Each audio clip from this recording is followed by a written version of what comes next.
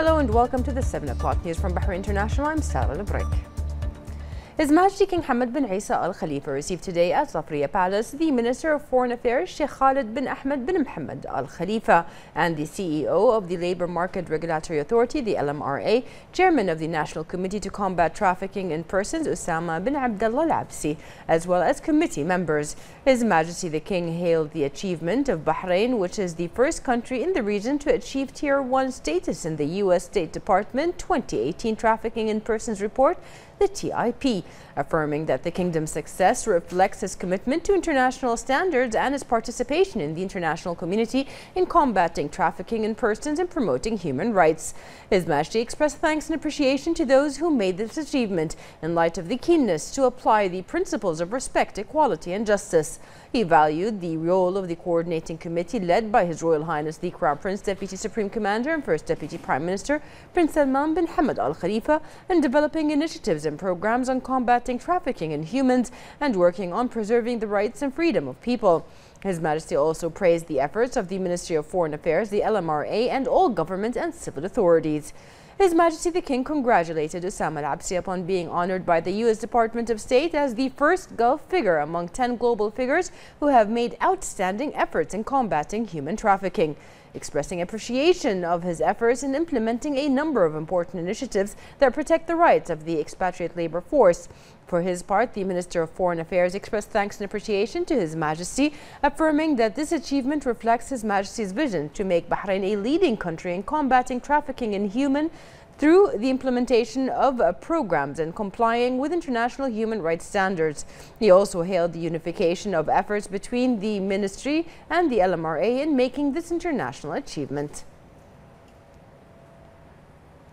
In light of the Education Ministry's preparations for the new school year 2018-2019, the Minister of Education, Dr. Majid bin Ali Naimi, inspected a number of schools to ensure their functionality for the new school year. During his tour to the Malki Elementary Intermediate Girls School, the Minister was briefed on the ongoing preparations to initiate the elementary stage in the school following the implementation of the intermediate stage in the second term of the previous school year. The Minister hailed the support of His Majesty King Hamad bin Isa Al Khalifa, His Royal Highness the Prime Minister Prince Khalifa bin Salman Al Khalifa, and His Royal Highness the Crown Prince, Deputy Supreme Commander and First Deputy Premier Prince Salman bin Hamad Al Khalifa to the Educational March and for providing all the required potentialities to construct schools according to the world standards. He expressed thanks for the efforts of the Ministry of Works, Municipalities Affairs and Urban Planning for constructing the new schools, academic buildings and facilities in all schools.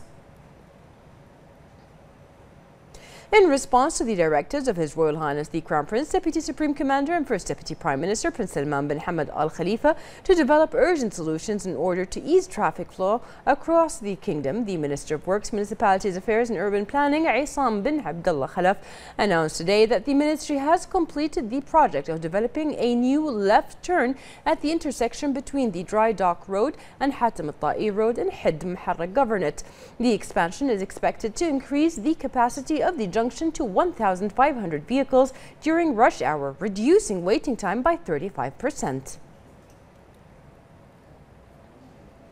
The Minister of Housing, Bassem Al-Hamar, said that the ministry started the construction of 424 new housing units in East Hidd, which represents the fifth stage of the housing project initiated by the ministry. He added that the ministry has completed the procedures for awarding tenders for the construction of 271 housing units in the new city, which represents the sixth stage of projects being implemented, which is expected to start construction next month. Al-Hamar affirmed that the ministry's keenness to speed up the implementation of these projects. He also expressed his keenness to provide all services and infrastructure in accordance with the directives of His Royal Highness the Prime Minister Prince Khalifa bin Salman Al Khalifa during his recent visit to the city.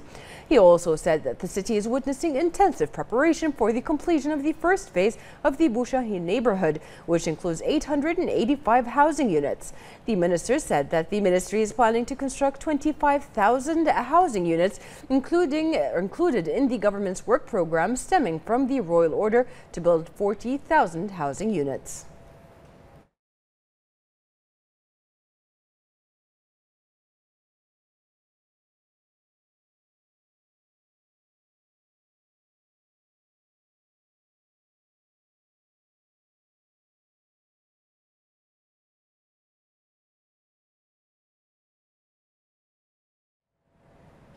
The Shura Council has considered and approved 109 law decrees and bills of law during the fourth session of the fourth legislative term. The Council and its standing committees considered 105 bills of law, including 24 bills of law referred to it from previous legislative sessions. More in this report. The fourth convening period of the fourth legislative term conducted outcomes and resolutions from a total of 37 sessions, which included 2 exceptional sessions, 40 proposed laws, 13 proposals, 20 treaties and agreements, 4 decree laws. As for the proposals, 6 of them were submitted to the government, 4 of which were not submitted, and 3 were withdrawn by their sponsors. The main approved proposals were the provisions concerning the Bahrain Future Generations Fund, amendment of a number of provisions of the Penal Code, the establishment of Bahrain Scouts and Guides Association, provisions in connection to property rentals and IT crimes. The government was provided with 4 decrees for its consideration regarding official medals and decorations, authentication and anti-money laundering and finance of terrorism, as well as laws of telecommunications. As for treaties, the Council appraised 20 treaties and approved 18 others, one of which is still under review and one pending decision.